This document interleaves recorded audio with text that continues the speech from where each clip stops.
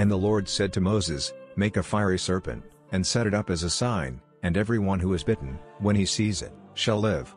Numbers 21:8. The Israelites rebelled against God, and they were punished. God sent a fiery serpent to bite the Israelites, and many of them died, so they begged God, so he instructed Moses to make a fiery bronze serpent, and place it on a standard for anyone who is bitten by the serpent that looks at it will be saved. Thus, we can learn the following. 1. Sin is an act of rebellion against the all-powerful, and good God. So we must stop committing sin. 2. The Israelites were rebellious because they were stubborn to the God of their history, that they revolted, opposed, and disobeyed his authority. 3. The fiery bronze serpent is a pointer to the cross of Christ. So anyone who looked at the cross of Jesus Christ will be saved.